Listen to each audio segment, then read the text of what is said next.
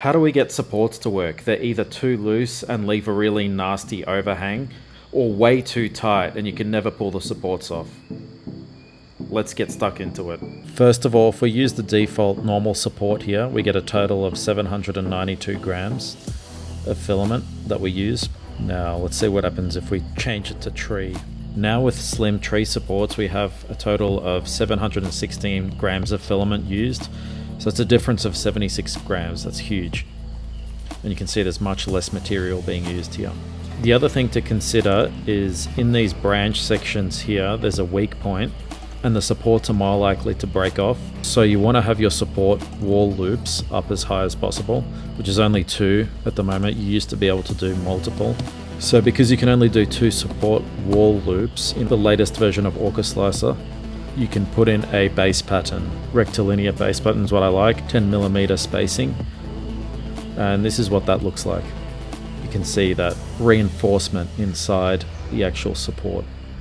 That makes it much stronger. Now, the most important factor when it comes to supports is this dark green right here. That's called the support interface. I've got 2 interface layers that they sort of overlap, and the spacing is 0.5. I've had the best luck with 0.5 spacing. So there's 0.5 between these sections here. This distance here is the one that you need to just experiment and play around with. Really depends on your computer, the way it's slicing, and your printer, and the combination of the two and the filament. So I'd start with 0.18 and go all the way up to 0.24 in 0.02 increments and see which one works the best. And the other setting that's important is the max bridge length.